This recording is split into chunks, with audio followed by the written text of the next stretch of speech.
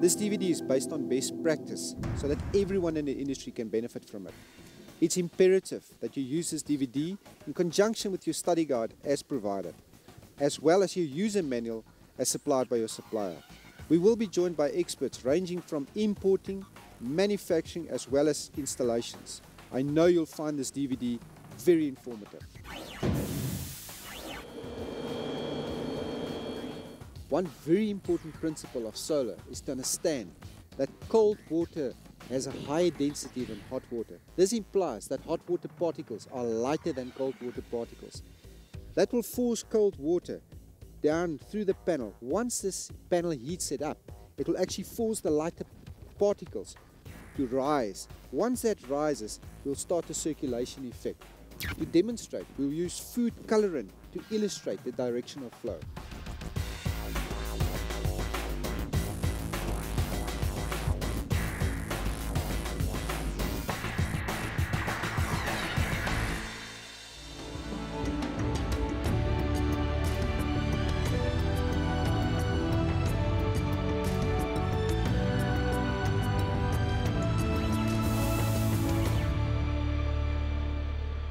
Okay, John, we're going to use a bit of humor to illustrate orientation of panels. So we've brought in a Monopoly set with all the fancy areas over there. What would you say, using the compass and everything, where would we actually want our panels to be?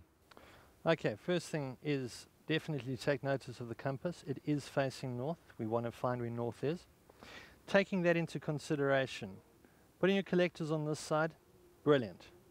This is probably about your best position because you're going to get a lot of morning sun, but primarily afternoon sun. Coming to this side, you're losing a little bit of your morning sun, so it's not quite as good, but you're getting your afternoon sun, and that's the important thing. So it's still going to work. What you can't do is go on the back.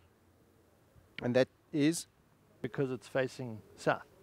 You're not going to get any sun there, and it's not going to work. For there and for over here, east, you'll get a bit of morning sun, but it's not going to help you. So it won't work. So that's a bit of a lottery. So orientation of a panel is obviously very important. What is your comments in this regard? Yeah, it's one of the most important factors. You're going to need to have a north-facing roof where the panel is put on the north side of a house or building.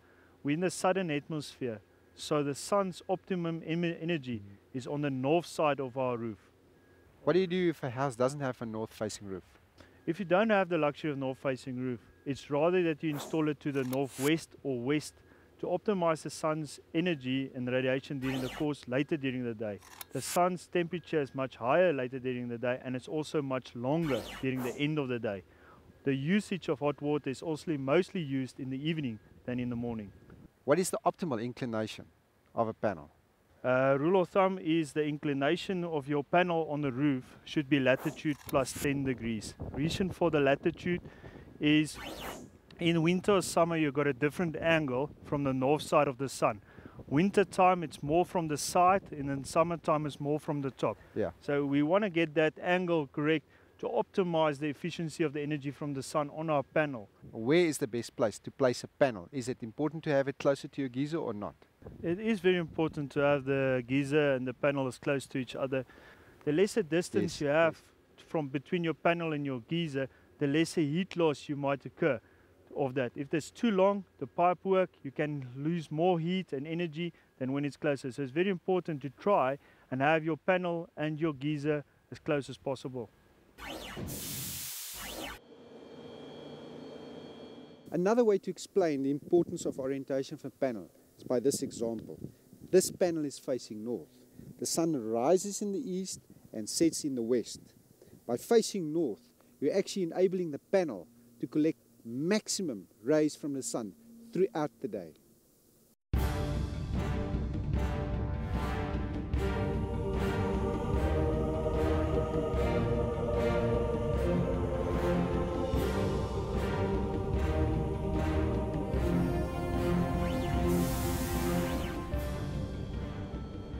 John, there are obviously various roof types out there, of which the most common ones are tile, slate, corrugated iron and thatch.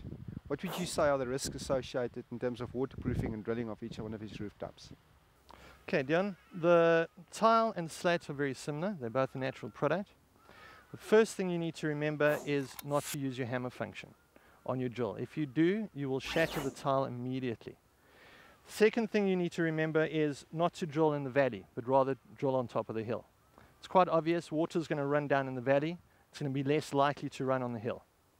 When you do drill, what you want to do is drill a small hole and then slowly ream it out to fit your pipe or whatever you're going to be using. And in terms of corrugated iron? Corrugated iron is very simple. Obviously use the correct drill bits. You need a steel drill bit for it. Drill on the hill, not in the valley. Once again, you want to drill a small hole and then ream it out. With waterproofing on this, especially because there could be movement on it, make sure that you do proper waterproofing on it. John, we've just secured the pipe onto the corrugated iron. It's obviously very important to seal it properly. Can you please explain the best methods to do that and what are the risks associated to each one of these actions? Obviously, you've got a lot of space around here that could let a lot of water through. So it's very important to seal it properly. This is one area where you don't want to save money. You want to put your sealant on as liberally as possible. Best product is Sikaflex. It's basically a silicone sealant. What you want to do is use your finger, squish it around here, get it into all the nooks and crannies, then go inside and do it from the bottom as well. Because obviously there is movement and expansion on both of these pieces of metal.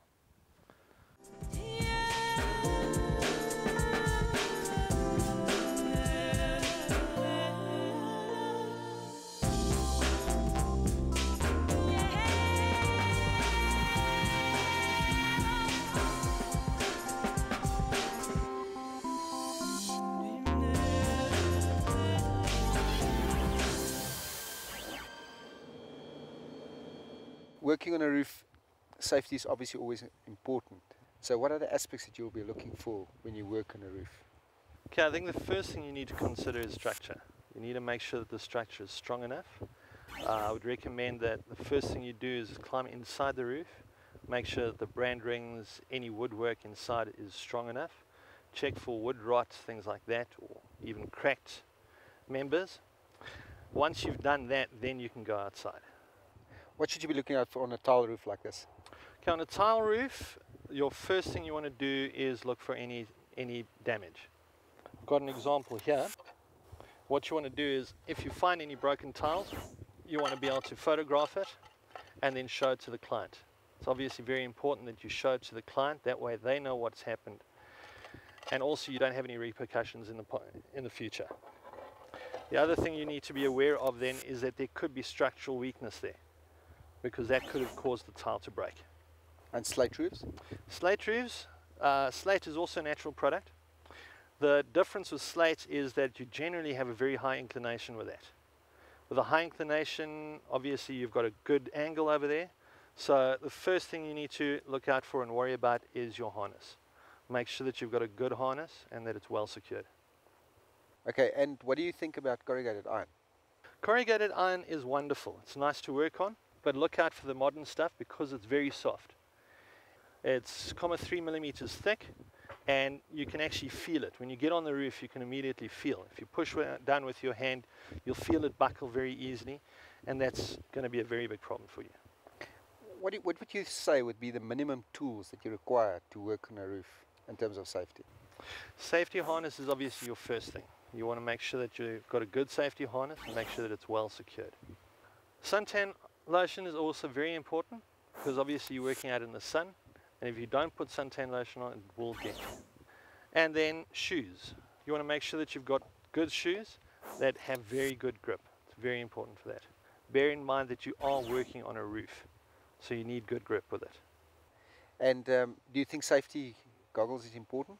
It is, yes, very definitely. When you're drilling things like that, it's a good idea to wear safety glasses.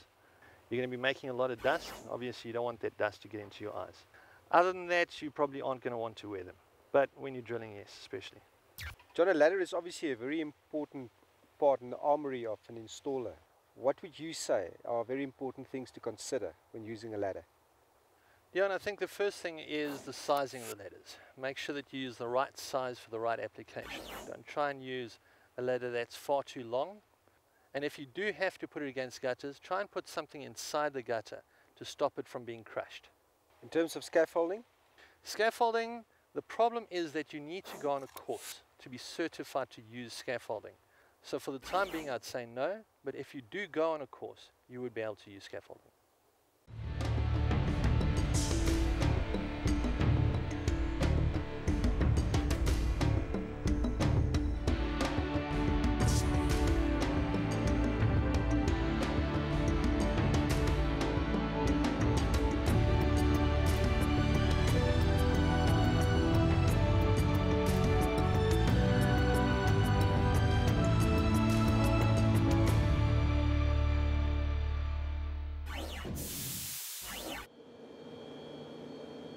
What are the most important things to consider before doing any maintenance on a geyser in terms of the electrical side? The first thing, very important thing, is to switch off the circuit breaker of your geyser at your main DB box in the house.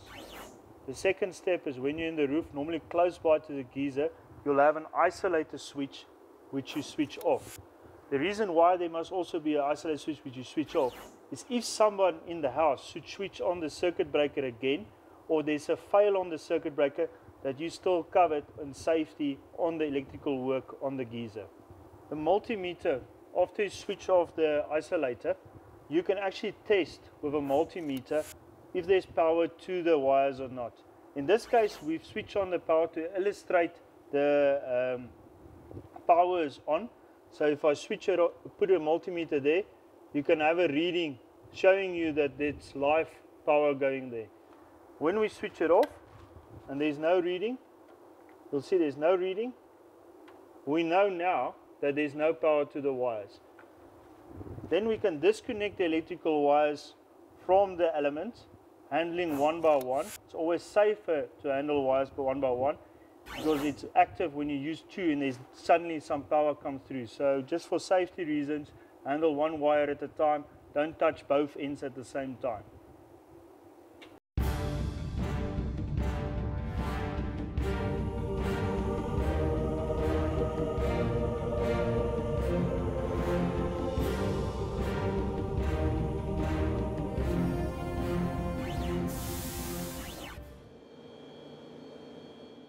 John, there are some differences between a solar geyser and an electrical geyser. Can you please indicate what those are and why they're so important? Okay, standard electrical geyser will have 3 ports. Your drain cock, your hot water outlet, and on the far side your TP valve.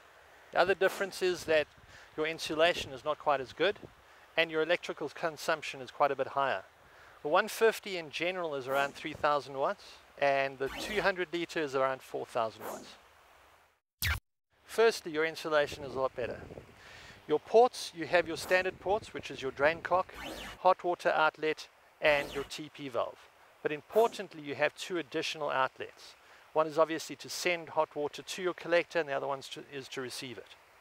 The other thing is that your electrical component is better. On the 150 and the 200 litre, you'll have around 2,000 watts. John, this is obviously a top quality flat plate. What should be the main features of a collector like that? Flat plate, SABS requirements are, or at least desire, are minimum 4mm toughened glass. It is very important that it's toughened, not anything else. What would happen is if this glass had to break, it wouldn't shatter like normal glass and cut people. It would work like a windscreen of a car. It would break into little bits and pieces. That way nobody's going to get badly hurt. Other components are, you'd have risers in. This particular collector has 9 risers, obviously going from the top running to the full length of it, which is very important. And then you've got your header and your footer pipe. So how does it function? How does it work? Okay, very simple. Your cold water will come in at the bottom over here on either side, will heat up. As it heats up, naturally it wants to flow to the top, and then it will come out on the opposite side. So for instance, if you had to use this side over there as the cold, your hot outlet will be on the opposite side. That way you're using the full spectrum of your collector. So what are the different types of systems that you get in terms of flat plate collectors? These flat plates can be used for active systems. In other words, what you'd do is you'd have your geyser below the collector. You'd use a pump and a controller to cause the circulation, or you can use it for thermosiphon. Thermosiphon, your geyser would be above the collector, and then a natural process of hot water rising would cause the flow.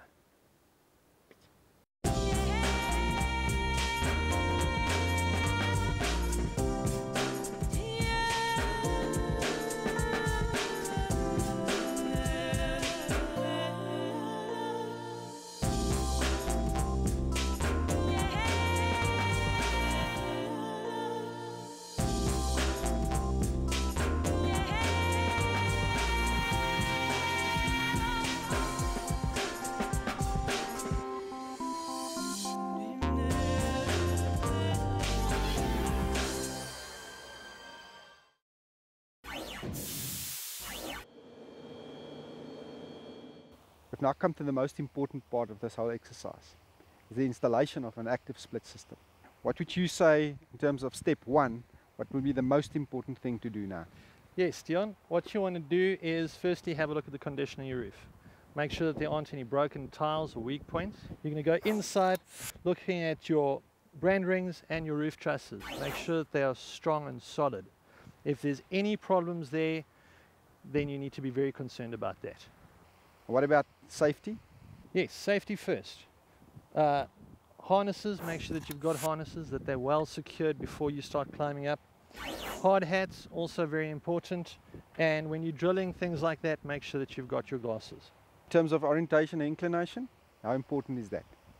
Orientation, you're looking for north with a westerly bias. Positioning, you want to get it as close to your geyser as possible, obviously bearing in mind the orientation. Inclination, you're looking at around 36 degrees in Gauteng. The way it's calculated is it's latitude plus 10 degrees, wherever you are.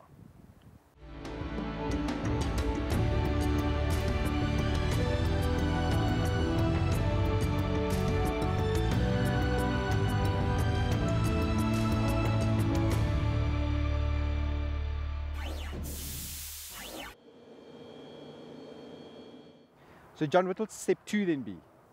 Okay, firstly you want to cut off your water supply. Inside the roof, you'll find a stopcock, make sure that it's properly closed. Then go to your DB board and switch off your geyser.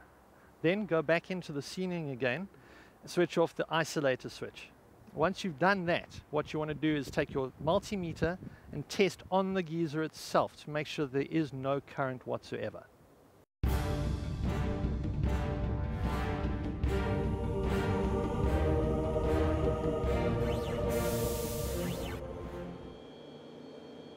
We finished step two. We're going over to step three. What would you say is the next thing to do? Okay, Dion, you want to get back into the ceiling. You want to make sure that the stopcock is properly closed. Next, you're going to open up your drain cock, open up a tap, and remove one of the vacuum breakers. Why would you want to do that? Because if you don't remove the vacuum breaker, the water's going to drip out very, very slowly. By removing the vacuum breaker, it's going to allow air in, which allows the water to escape properly. And how do you remove the geyser? Okay, once it's fully drained, then if it's small enough, you can take it down the manhole or opening in the ceiling. If not, you're going to remove some tiles.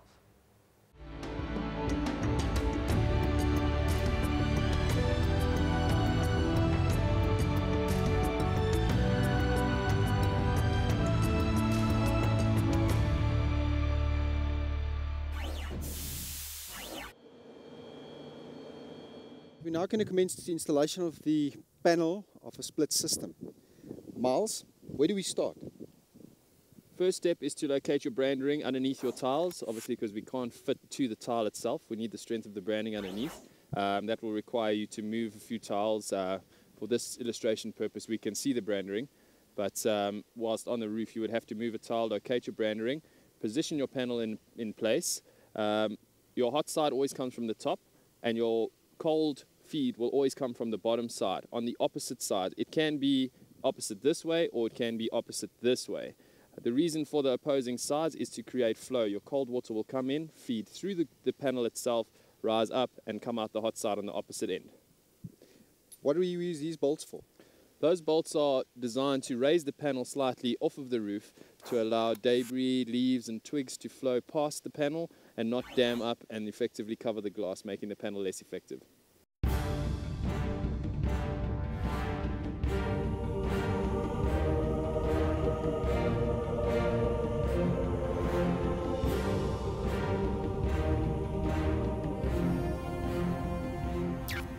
Right, we've now established where our panel needs to go. We can see over here where our brand ring is. It runs underneath the double layers of the tiles, so that's effectively where we need to drill to put our carriage bolt in. Our next step is to mark exactly where we want that bolt to go in, with the panel in position.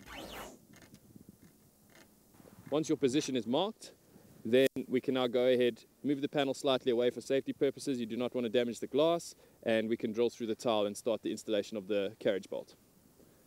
Right, now that we have our position of our hole, we are ready to drill our hole. I just want to take a moment to give a couple of pointers. We use a masonry type drill, seeing as though we're going through tiles. It will need some cooling, so have some water handy to cool the drill bit down, otherwise you'll just burn out the tip. Second important factor is that we're on the hill and not in the valley, so that it's easy to waterproof the hole afterwards. And be sure not to have the drill on the hammer function because it will break the tile.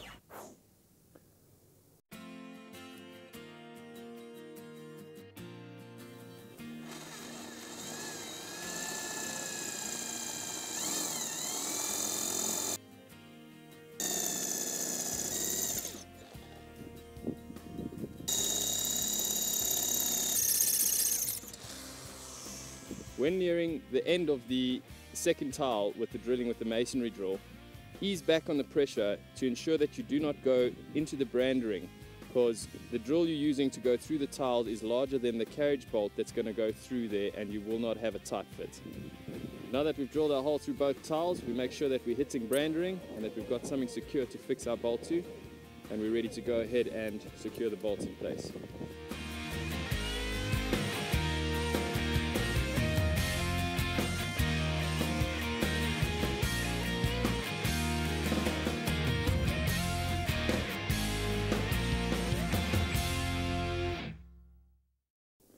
Right, now that our bolt is secured, the anchor point, we're now ready to waterproof the bolts.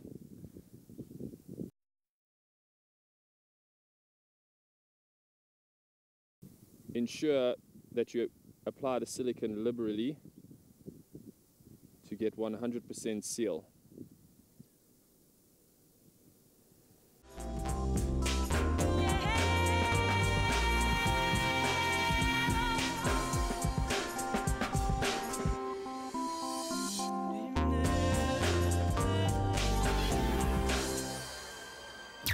Right, now that we have successfully fastened our 4 roof bolts into the brand ring underneath the tiles, we are now going to go in and tighten the panel to the bolts. You can see we've moved the panel into place. Now we're going to proceed with tightening the panel and adjusting the panel's height off of the roof tiles. Right, we're now going to adjust the bottom bolt on the roof bolt to adjust the height of the panel off of the tiles. For this installation, I'm going to use a height of 30 millimeters.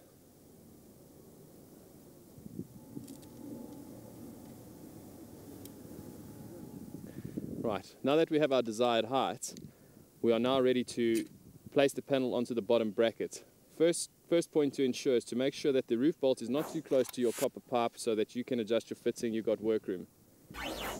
The next thing is we're going to want to take the top bolt and the top bracket off to make it a little bit easier to handle. After removing the top bracket and bolt, we can then proceed to put in our protective sponge to stop the galvanic reaction between the stainless steel and the aluminium. We then replace the top bracket in the opposite direction of the bottom bracket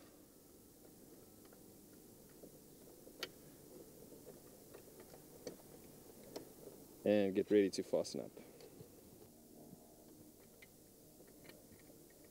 It definitely helps as well to have someone on the roof to help you hold the panel up, just to take the weight off while adjusting the height of the panel.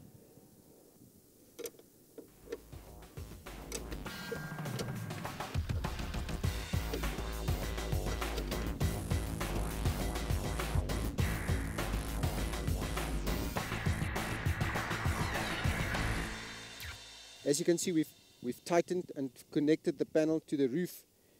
It's securely fit with these bolts. There's clear daylight between the collector and the roof over there. That's to make sure that there's no leaves getting stuck here. The panel will not get damaged by water whatsoever. Miles, what would you say is the next step? Now that our panel is nicely secure and in place and we're happy with the position of the panel and the inclination, we can now start plumbing the pipes through the roof to go connect with the geyser. Right, for illustrative purposes, we have not gone through the roof for this cold water feed assembly. What you would do in real life is measure from your collector to the heel of your tile for waterproofing purposes, drill your hole, then cut and dry fit your plumbing before you solder it all together. Once you're happy with your shape, like we do have right here, you will solder all the connections 100%, ensuring to clean the pipes using flux, PTFE tape where there's thread on thread, fasten everything up nicely, and then lag the system.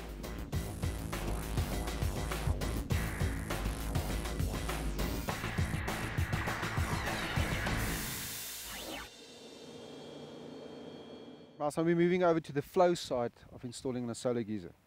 Step 1 is install the male geyser to Conex fitting.